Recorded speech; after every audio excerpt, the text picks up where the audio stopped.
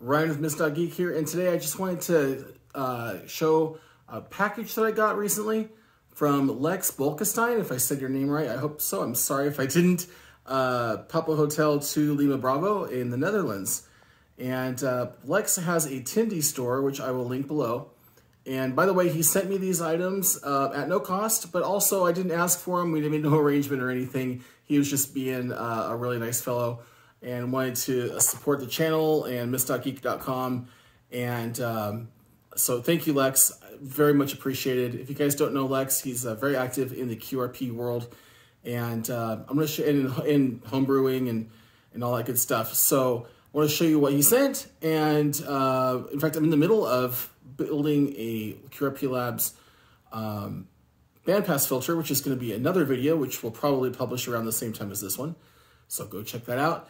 But I was going to use my own filter adapter that I made, and I thought, well, why not use his? And let's take a look at it.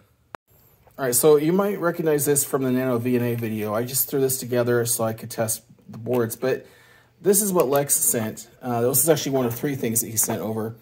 And this is a really beautiful board with a 3D printed base that's real nice, and these little plastic rivets pop in and hold it in. And it's got these guys for tightening things up and whatnot.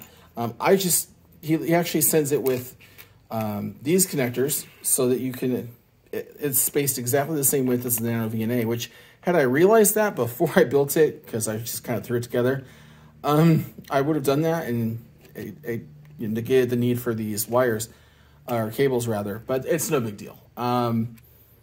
So there's that, and he also sent over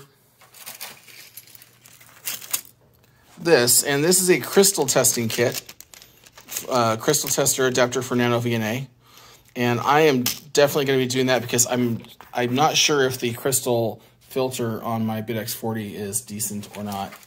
And also there's this kit here, and let me pull these up here. So he has these things on his Tindy store. So we've got the QRP Labs filter for different NanoVNAs.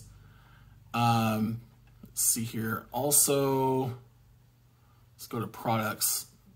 And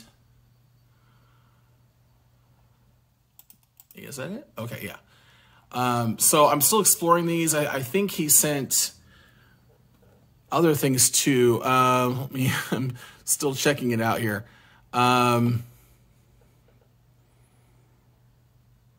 Yeah, here's the crystal filter adapter, crystal tester adapter. And he also sent another part that I need to figure out. But basically it's this little board,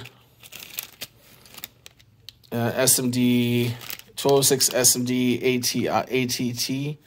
So I've got to figure out, oh, it's a few different boards. Oh, it's a few different NanoVNA testers with different resistors, so that you can I'm guessing this is for calibrating the NanoVNA. So that's really great. So thank you, Lex, for sending these over. I'll put a link to all these products in the description below. And keep an eye out for my next video, or for the concurrent video with this one, which is the build and calibration of this 15-meter bandpass filter from QRP Labs. Thanks for watching. See you next time.